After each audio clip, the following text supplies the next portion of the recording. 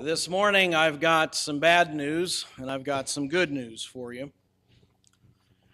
The bad news is, after all of our study in the book of Job, we're introduced to a new character in chapter 32. And by the time he stops talking, we've covered 6 chapters in the Scriptures. The length of these chapters in the biblical text is longer than 12 entire books of the Old Testament, longer than 17 of the 27 books of the New Testament. The good news is we're going to cover all 6 chapters this morning. And don't worry, I'm not going to take all day to do it. I don't mean to downplay this portion of God's Word. It is a most interesting and even provocative section of the book. I think it's an important part of our study. But I fear that in this section, and really with the book of Job as a whole, it's easy to lose the forest for the trees. There's so much said, we can lose sight of what's being communicated. We can indeed miss the point. And what I want to do today is to take a look at the high points and invite you to go back on your own time and read these chapters 32 through 37. And with that understanding as a framework, you may be able to appreciate more what is being said. We finished our last message in this series at the end of chapter 31. We had entitled that message, "The Defense Rests." This was Job's final argument defending himself against the accusations of his friends, and really challenging God to appear, to answer, to explain himself. Why are these things happening?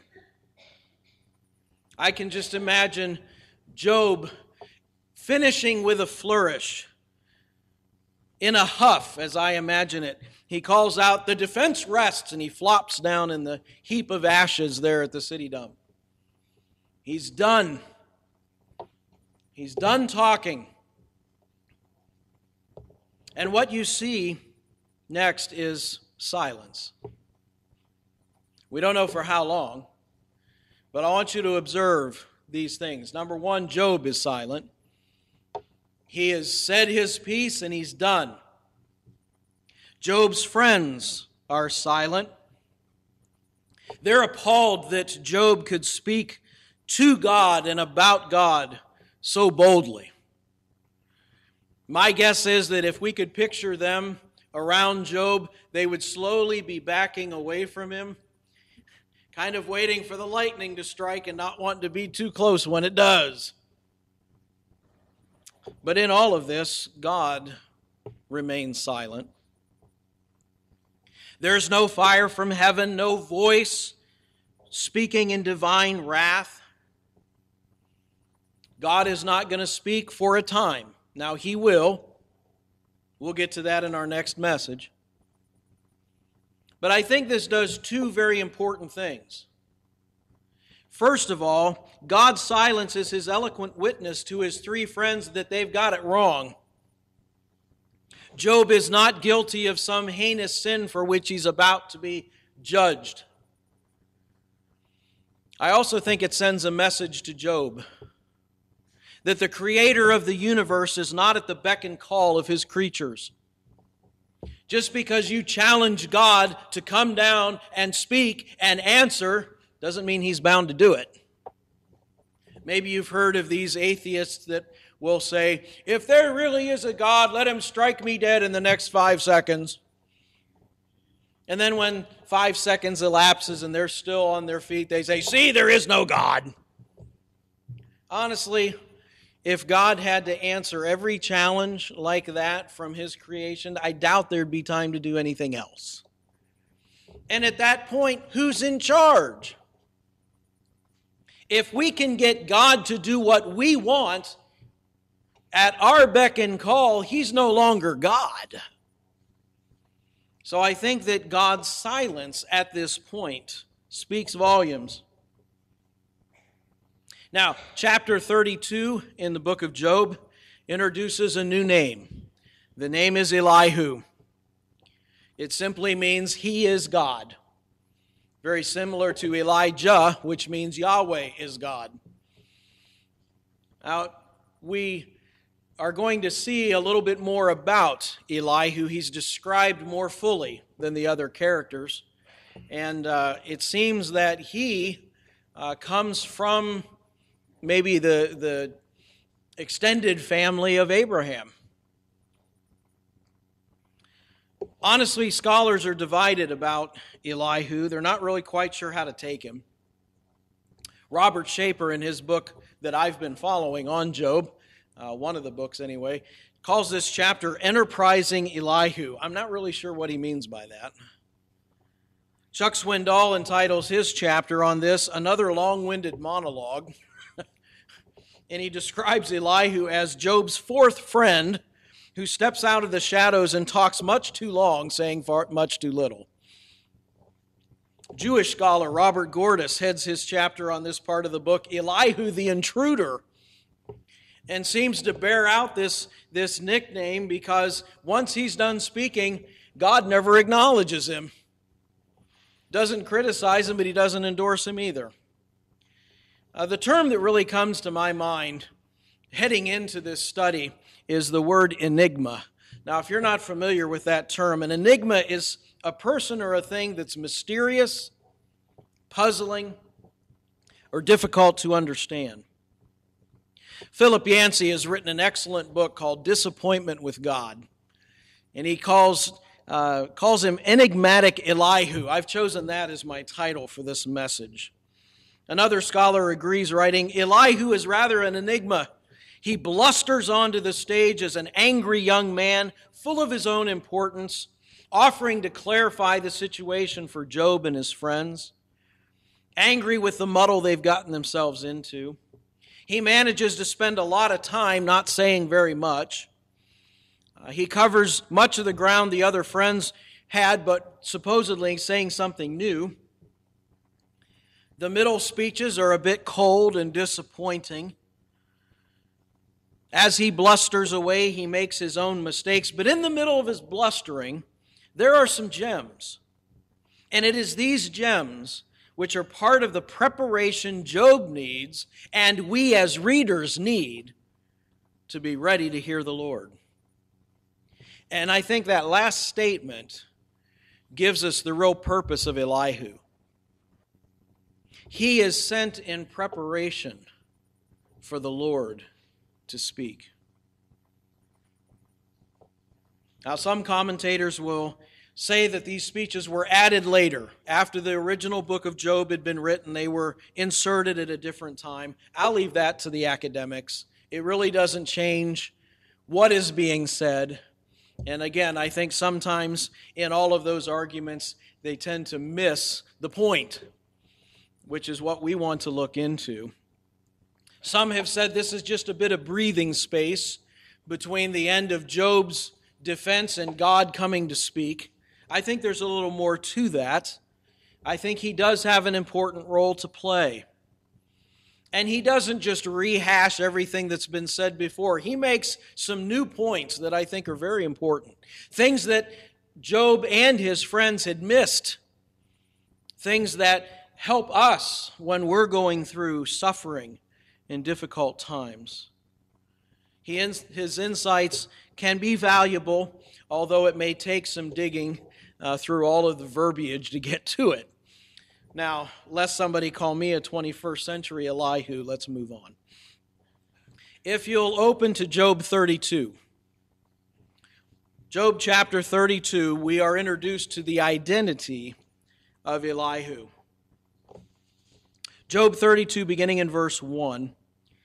So these three men stopped answering Job because he was righteous in his own eyes.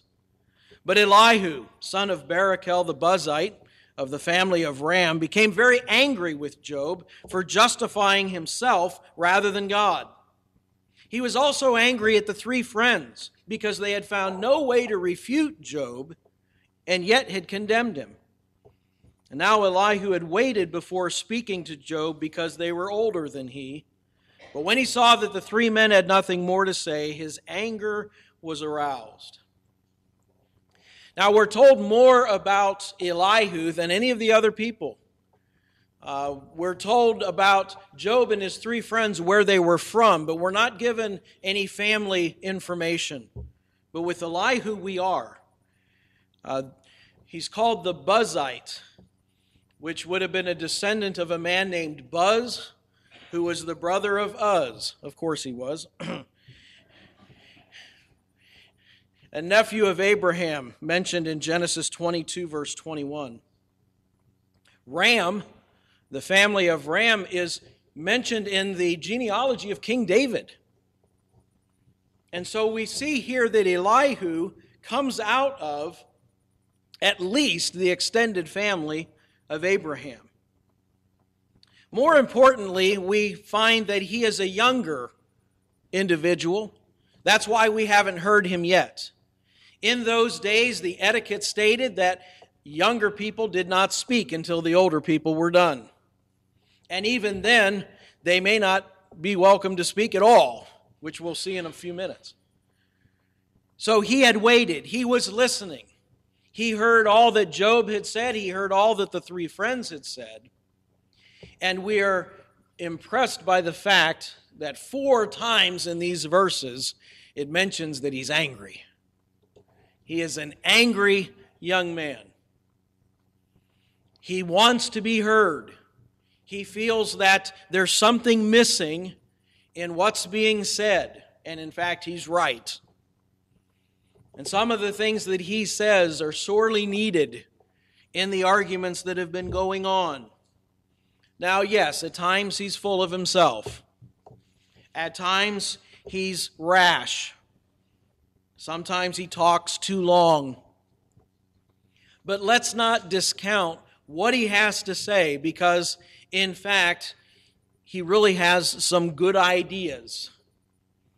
And I'd like to highlight those ideas. While we can't go verse by verse through the whole passage, let's take an overview of what he has to say. Initially, Elihu nearly apologizes for speaking at all, since he's so much younger. Look at verse 6 there in chapter 32. These are the words of Elihu. I am young in years, and you are old. That is why I was fearful, not daring to tell you what I know.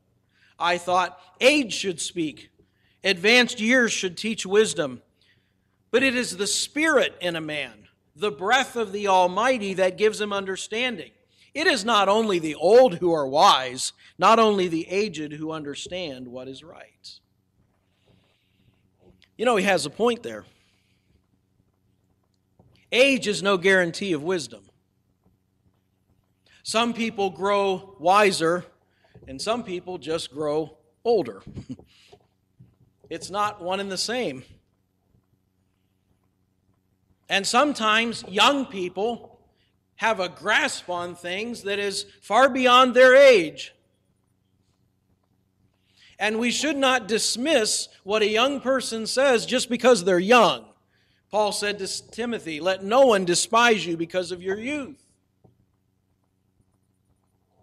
It is not the experience, it is not the education, it is not the insights of an older person that gives wisdom. What Elihu points to here is it is the Spirit of God who gives wisdom. And understand that where he says the Spirit in a man, the breath of the Almighty, in Hebrew it's the same word.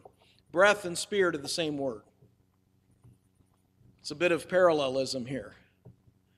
It is not just the human spirit, it is the divine spirit. It is when God's Spirit teaches us. It is when God's Spirit speaks to us that we have wisdom. And what Elihu is saying is, when the Spirit of the Lord speaks, don't get too caught up in the vessel that brings the message.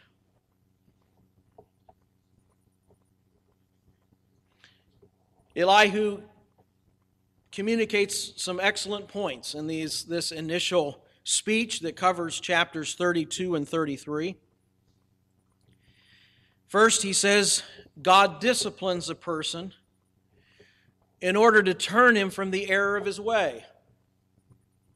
So far in the arguments back and forth, all the three friends can say is, Job, you've sinned, God is punishing you, and you deserve everything you get. Now, there's a difference between punishment and discipline. Oftentimes in our culture, we tend to blur those two. But a punishment is simply an acknowledgement that something is done wrong, and the punishment is to correct it, to make it right, to satisfy justice. Discipline, on the other hand, has a teaching element in it. There is a lesson to be learned. When justice is done, there's really no concern if a lesson is to be learned unless it's by those who are observing, those who are watching. Let this be a lesson to you so that you don't go down the same path. With discipline, there is a lesson for the person being disciplined. And Elihu says, when you are suffering, don't just look at it that God is mad at you and that God is judging you. Look to see, what can I learn from this? Is there a lesson? Is God trying to communicate to me to make me a better person? Punishment in and of itself does not make a better person. Discipline can. So Elihu says, God disciplines those who he wants to bring to himself. He wants to better them. Secondly, God governs justly. He is fair. He is sovereign. These are two things you see throughout Elihu's speeches.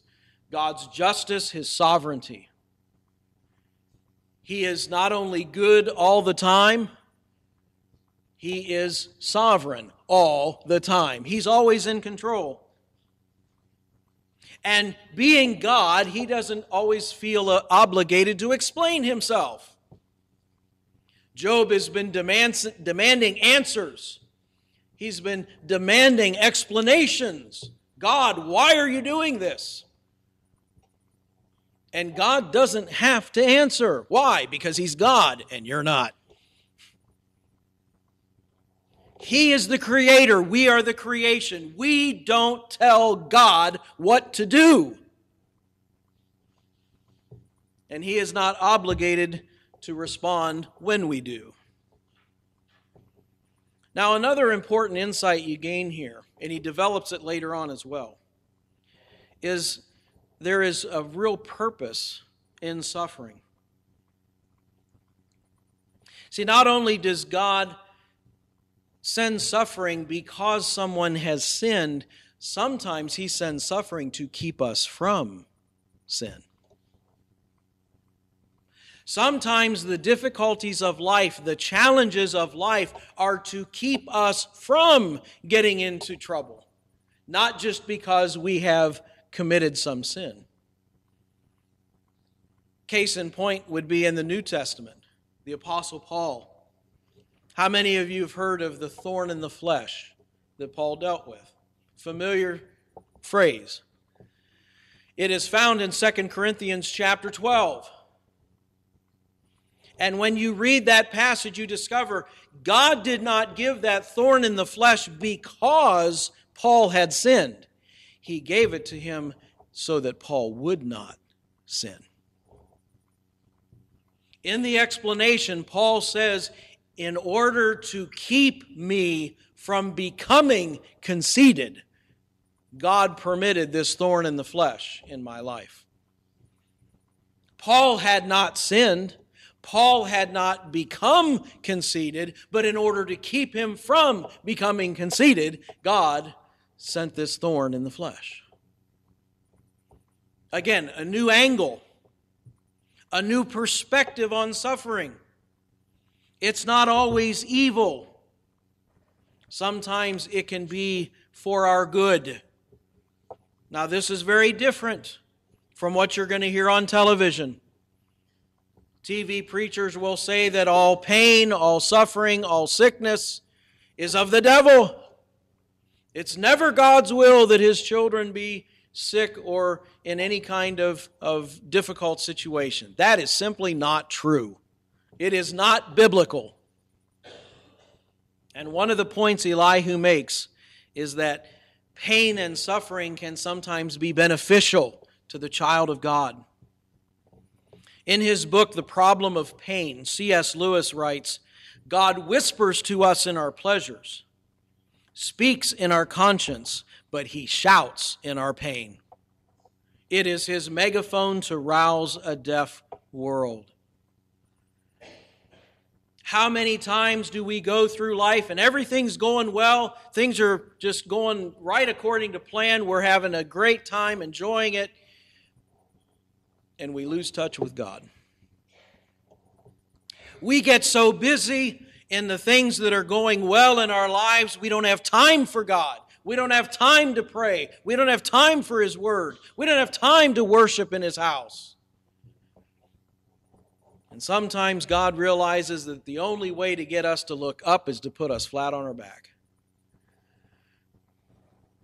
David said in the Psalms, I am thankful for the affliction that brought me back to God. And it can work to our benefit. Hebrews chapter 12, verses 1 to 11 speak of that. Pain is not always negative in its outcome. It can actually bring us closer to the Lord. In the second speech of Elihu in chapter 34, he kind of sounds a little bit like his friends. It's a little disappointing, to be honest, after his beginning offering.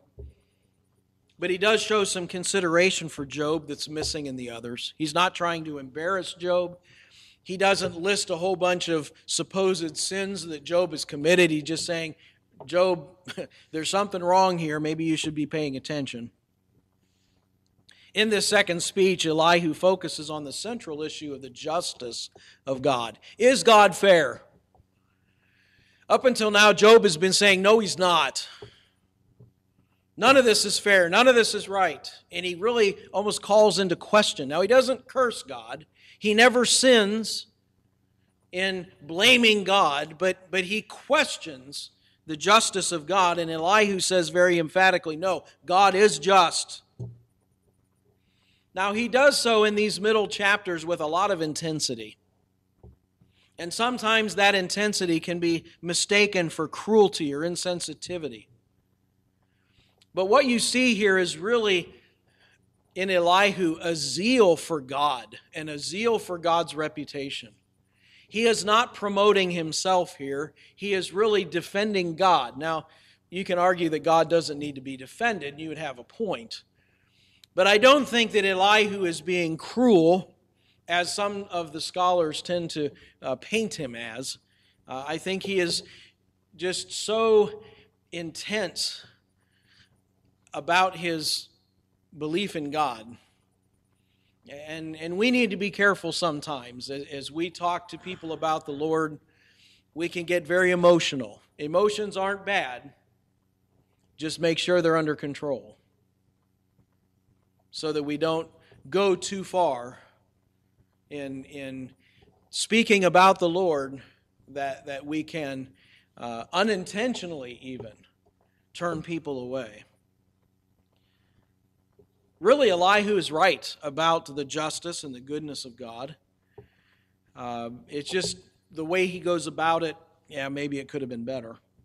His third speech, recorded in chapter 35, Elihu deals with the thorny issue of unanswered prayer. We sang about that in our communion hymn. Teach me the patience of unanswered prayer. Job was complaining because God's not answering my prayers. I've been calling out to God and nothing. It's just like my prayers bounce off the ceiling and right back down to the ground.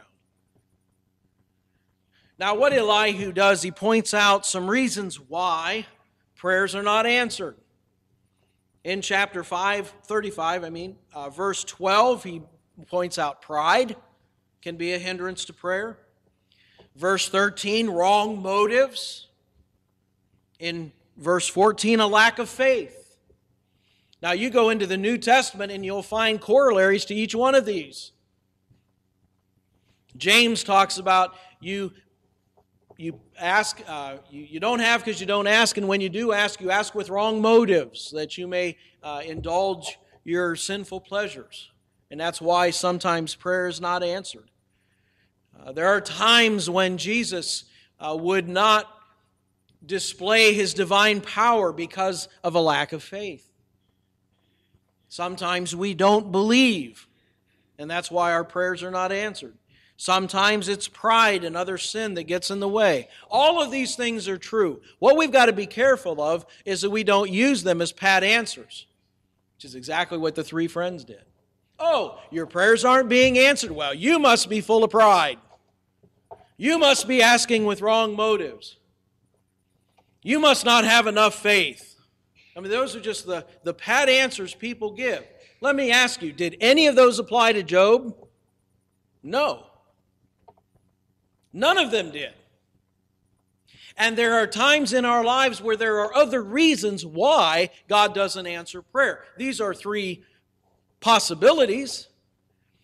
Might not be a bad thing to check them off if our prayers aren't being answered. Lord, is there some sin in my life? Am I asking for the wrong reasons? Do I have a lack of faith that you're going to answer? Okay, check that out, but those aren't the only reasons. We've got to be very careful that we don't fall into the trap of the three friends and think these are the only reasons why, and so it's got to be one of these. Something's wrong with you, Job. No, there was another reason. Sometimes God doesn't answer our prayers as quickly as we would like because He is teaching us. Sometimes He doesn't answer as quickly as we would like because He is doing something else in somebody else's life, and that must take place first before our prayer can be answered. There are an abundant reasons why God may not answer our prayers the way we want and when we want. Again, let God be God. We've got to be very careful that we don't put God in a box, that we don't make God manageable and predictable. Because when God is manageable and predictable, He becomes able to be manipulated. When we think God is a formula, that if I say the right things and I do the right things, now this is going to happen every single time. No, it doesn't. God is not bound to our ideas of what He ought to do. And that's something that they've wrestled with now for over 30 chapters in the book of Job. God is sovereign. He is in control. He is not someone we can fully comprehend. He is not somebody that we can predict or even manage. He is God. Divine wisdom is not merely something we get if we think hard enough, if we believe well enough, or if our theological system is coherent, tidy, and clear. As we're going to see, when God does come on the scene, He comes on the scene in a storm, in a whirlwind. His power cannot be contained. And Almighty God cannot be manipulated. C.S. Lewis makes this great point in his children's series, The Chronicles of Narnia. How many of you ever at least heard of them, maybe read them? The very first book is called The Lion, the Witch, and the Wardrobe. If you haven't read them, I would recommend it. They're wonderful stories that really communicate biblical truth. And one of his main characters is Aslan the Lion, and he is the Christ figure throughout this series of books. Mr. Beaver is explaining to these 4 children who've come from Earth to Narnia about Aslan. And he says this: he'll be coming and going. One day you'll see him, and the next day you won't. He doesn't like being tied down, and of course he has other countries to attend to. It's quite all right. He'll often drop in, only you mustn't press him. He's wild, you know. He's not a tame lion. Let that sink in for a moment. Our God is not a tame lion. Our God has not been domesticated. Our God is not under our control. That's Almighty God. That's the God of the whirlwind that we're going to see next Sunday. That is the God who created the universe, who sustains the universe. That is our God. We cannot put him in a box. We cannot put him in a cage. We cannot train him to do what we want.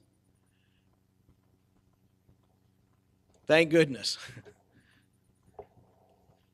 God is God. And that's really the greatest thing Elihu does in these chapters. Especially in his 4th speech, chapters 36 and 37. He seems to rise above all the petty notions of Job's friends and even of Job in some points. This is the highlight of what he has to say. In Job 36, he speaks of God. He presents here a theology that is very sound. In verse 15, he says, those who suffer, he delivers in their suffering. He speaks in their affliction. Job's friends up till now had been saying, God is so great, he can't be concerned with little old you, Job. You know, what you say and do doesn't matter to him because he's the Almighty God. He's so great. He has so much he has to be concerned with. How can he be concerned with you? Elihu says, no, God speaks to the suffering. God cares. He is there. He is right there with you. He's not so far removed. How many of you as a child learned that prayer, usually say before meal, God is great, God is good, right?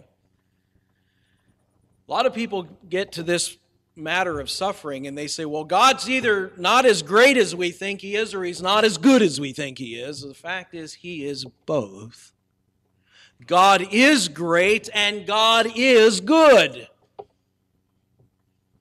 But what he is not is predictable.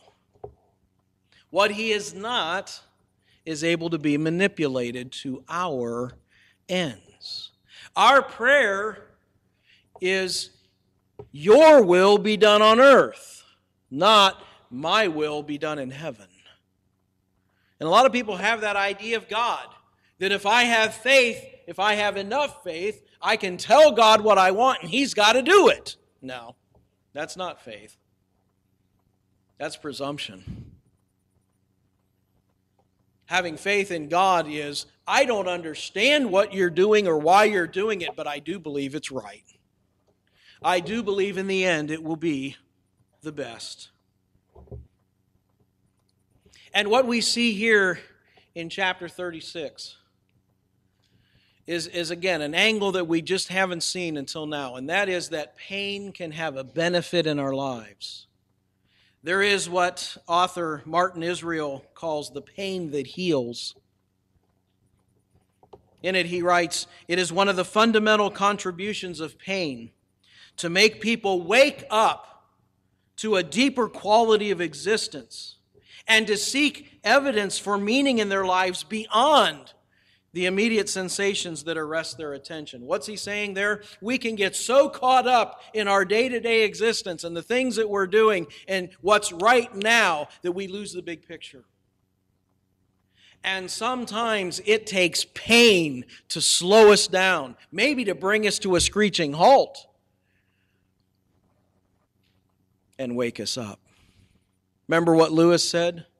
Pain is the megaphone God uses to rouse a deaf world. Sometimes he uses it to get our attention. Sometimes that's the only way we will look up. And that's the emphasis of chapter 37. Elihu looks up. And as you read through those verses, you see a beautiful picture of Almighty God. His great power, His magnificence. Written across this chapter could be the words, "It's all about God." The flip side of the opening phrase of the book, Purpose-Driven Life, it's not about you. It's all about God. And if nothing else, Elihu brings to the conversation, this is important. He says to Job, and he says to Eliphaz, Bildad, and Zophar, guys, you're only looking around, you're only looking within, you're only looking back. Look up. We saw last week in Job's defense, he looked back at his past. He looked around at his present. He looked within. Those are all good things, but the one thing he hadn't done yet is look up. And Elihu says, look up. That's where you're going to find answers. That's where you're going to find hope. As George Sweeting used to say, if the outlook is dark, try the uplook. And this is where we get to the importance of Elihu. Almost every commentary is skeptical about him, critical of his views, his tone, his character. I think they've missed the point. I really believe that Elihu serves the purpose in Job that John the Baptist served in the time before Jesus. He came to prepare the way. I think Elihu gets our perspective where it needs to be so that when God comes, we're ready to hear from Him. Job wasn't so introspective that he would miss what God had to say. Elihu gets our perspective to be heavenly. And when we are in pain and when we are suffering, when we are going through difficult times, that is the biggest challenge. We become so tunnel visioned into what's happening right now, what's happening to me, my little situation. That's all we see. That's all we hear. We need to take the blinders off and we need to see God. We need to give God the kind of respect He is due. Elihu has gone on and on and on about God's justice, about His sovereignty, but he also balances that with God's mercy and His grace. Elihu brings us a balanced view of God that we really haven't seen yet. And he gets our eyes off of ourselves and where they need to be. Job would say later in Job 42:5, speaking to God, my ears had heard of you, but now my eyes have seen you. I think he could say that because Elihu had prepared him for God's entrance. Sometimes God will use individuals that way in our lives too. We may be going through some difficult times. We may wonder, God, what are you doing? Are you doing anything? What's happening here?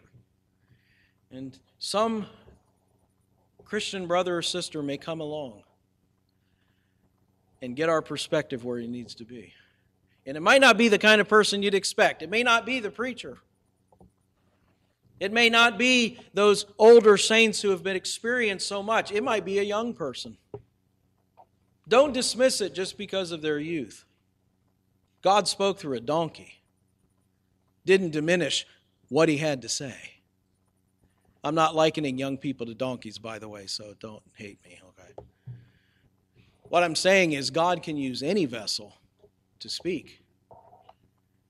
Here he used a younger man to get their eyes where they needed to be.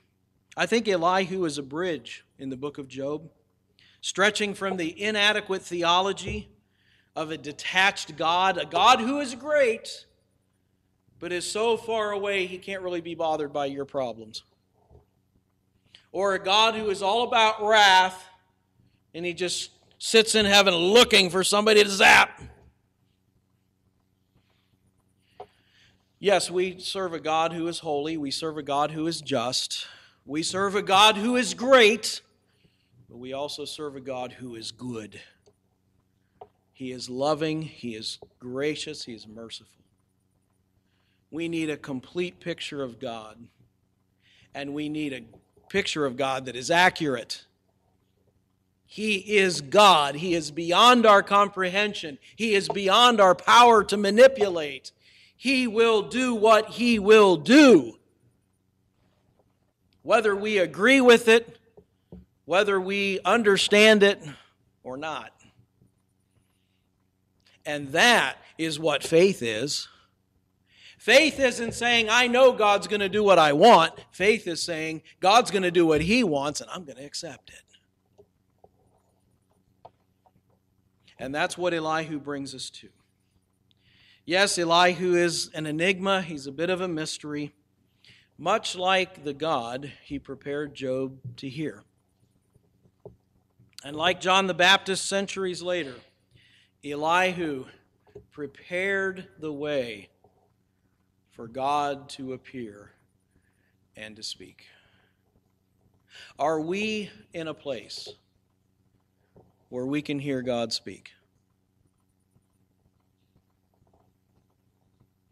As we close, I'd like you to turn in your hymnal, hymn number 155. Hymn number 155.